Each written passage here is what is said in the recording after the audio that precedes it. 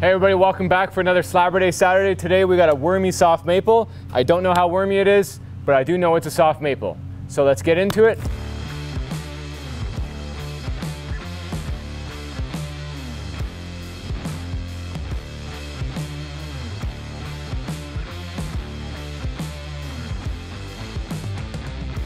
Okay, so why is this called wormy soft maple? It's also called Ambrosia Maple, but why? Basically, there's a beetle called the Ambrosia beetle, you guessed it, gets in there behind the bark and actually burrows a tiny little hole through the wood. Doesn't ruin the wood, but you do get a stain mark where that little tiny hole is, which fortunately adds character to your plain old maple. So that's why it's called wormy soft maple, or also Ambrosia Maple after the Ambrosia beetle. Come in, check out the end of the log. It's really weird how this one's cut off, because this one's actually cut off with a harvester and the blade isn't big enough to cut the whole tree. So they actually go in from one side. You can see the cuts here of the circular saw blade with the big machine grabbing it, and then they go to the opposite side of the tree and they go in as far as they can, they grab it, and they probably just pushed this entire tree over. So you can see all these fibers are all broken off.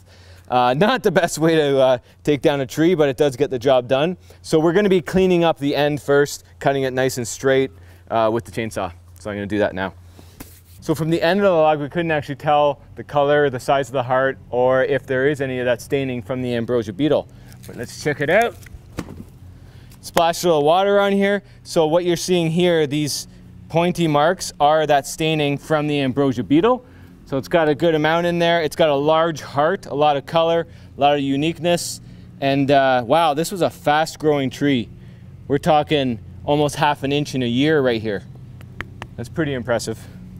So we're gonna pick it up with the telehandler. We're gonna get it onto the sawmill.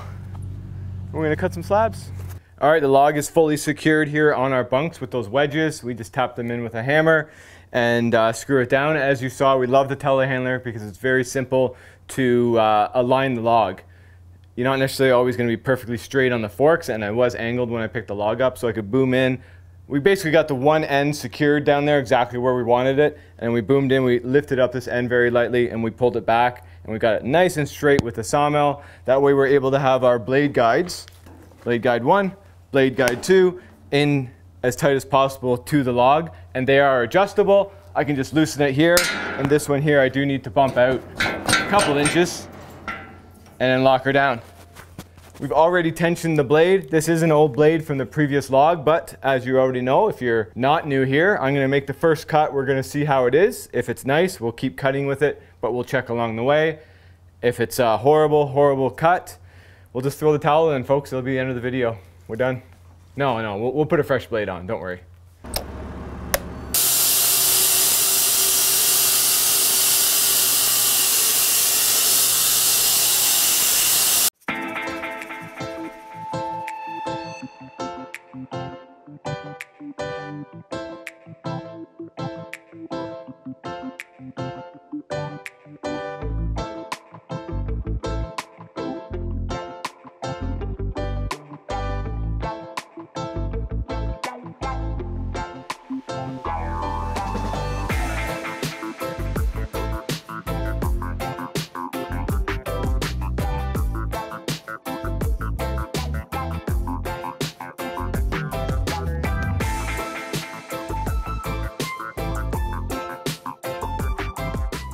Let's see what's inside here.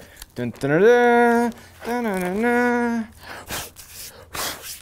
Sweet. Yeah, we're gonna have some really nice color, some nice ambrosia. Very slight bit of spalting, not much spalting at all. This is pretty much a brand new log. Oh, you can see the ambrosia down here. It looks real nice. Let me turn this. It's really nice when you get the ambrosia in the white maple, because you can see the streak really well. And you can actually see the tiny little hole that ambrosia beetle makes. So what we're looking at here is the white is the sapwood of the maple tree, and this brownish, pinkish, greenish, brownish, did I say that, is the heart of the tree. So we're just getting into that, and then we have these streaks that are caused by the ambrosia beetle. We're going to take the waste cut away, and we're going to keep on cutting. I didn't mention this, but we're cutting this into 10-quarter slabs, 2.5 inches thick. So let's keep on going. Looks like a nice flat cut. Very happy with that. Thank you, Sawmill.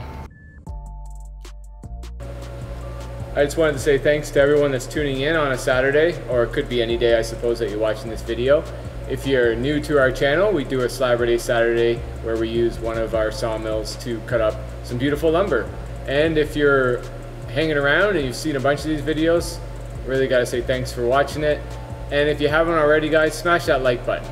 It's one thing that you can do to help share our channel, and hopefully we can build our audience. Now let's get down to the meat and potatoes of our sawmill. This is a wide slabber. As you can see, it can do 72 inches in total width. We had it custom made for us locally, and it's just been a great sawmill for us.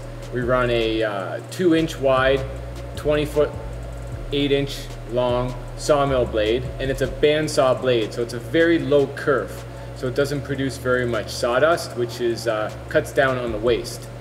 Oh yeah, here we go, some glamour shots, folks. We do get asked in virtually every single video, and I get DM'd, you know, at least once a week, why do we put water on the slabs? And we just do that to kind of show off the natural color of how it's going to look when it's finished. Ooh, look at that slide by the telehandler. That's one reason we love this thing. Nice to see some solid lumber for once. Seems like we've been cutting some punky stuff lately. That is a beauty right there. All right, let's keep on going. Ooh, we hit something funny there. See those sparks? Did you guys notice that? Well, you can rewind a little bit, check it out. There were definitely some sparks there, dulling the blade. This was a wide log. This one was really nice, up to 40 inches at the top side there where the crotch was. And a very, very consistent 34, 36 the rest of the way. So yeah, it's definitely gonna make some beautiful tables. Look at that guy go cleaning off the sawdust. And yeah, we're getting a little creative with the water popping. As you notice, we've done it in every video. But you gotta admit, it really shows off what the lumber truly looks like. And it's very nice. It was a very, very hot day. As you see, we have a little lean-to, which had to be super, super tall to accommodate our sawmill, and we just have it on a concrete pad. This was me thinking this would be like a really artsy, cool shot. Now that I'm watching it, you know, well, you know, actually, at the end there, I think it worked out pretty well. What do you guys think? This log did truly have some really nice grain in it. I was really happy that it had a big heart, so there's a lot of color there, a lot of character. It was very, very solid as well. Hardly any defect in it.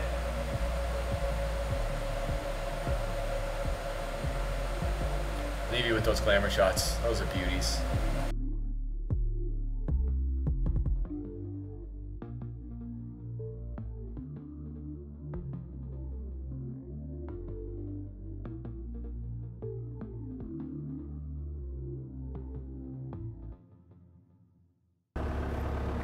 So I'm calculating the board footage. I'm gonna get the average width. I've marked 5 width measurements on here. I add them all together. I divide it by 5. I'm gonna multiply it by the length, 140 inches.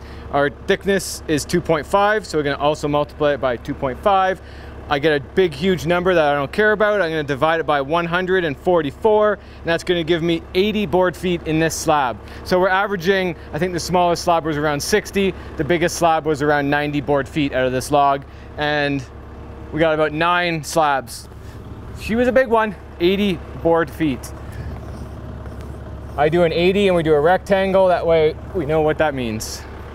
All right, Andy and I were just commenting on this is actually the waste cut that we're going to be getting rid of. And what can something like this be used for? We could salvage it, put it on the wood miser, cut some more boards. He talked about some really cool projects he saw online that people build with this kind of stuff. And I also said you can turn some bowls or platters out of this. Unfortunately and fortunately, we do need this as firewood, so a lot of cool stuff does get tossed in our firewood pile. If you're local, and once COVID restrictions get lifted a little bit, if you're a bowl turner, please, please come to my firewood pile. We'll hook you up. We'll hook you up. I don't know if I just opened Pandora's box and I'm just gonna be like, wood turners are just gonna be, it's gonna be like that zombie movie where they're like all running after you, but it'll be wood turners for my firewood pile. Anyways, this is our waste cut. It's beautiful. It deserves a little water pop. Let's, oh yeah. Especially the outside cut on an Ambrosia Maple, because there's almost no heartwood. The Ambrosia beetle stains really, really get highlighted. So you can see clearly Ambrosia beetle, little hole there, hole there, hole there, and it causes the streak. So cool. there we have it, folks. Another Slaburday Saturday has come and gone. One log. Sometimes we do more than one log, but one log today, that's for sure, sliced into 10 beautiful slabs. These are all stunning, really, really solid, really beautiful lumber. The sawmill cut fantastic. Shout out to Lennox Sawmill Blades. That's who we use for sawmill blades. I get asked a lot. So if you want to know what blade I use, you have to watch every Saturday till the end of the video when I mention the name, just like I did. And you know what? It's Saturday. Thank you everyone for tuning in. We really appreciate all the kind comments as well as suggestions along the way. What you got to do for us, all we ask, it helps share our channel, helps build our audience, and it helps support us. All you got to do is smash that like button. You must have liked the video if you watched till the end. And if you didn't, smash that like button anyways. It helps us out. Come on, do it. I dare you. I dare you. All right, that's it, folks. We're done. The video's done. Slaburday's over. It's lunchtime. It's hot, and you got lots to do. So get on with your Saturday, folks. Make it a great one.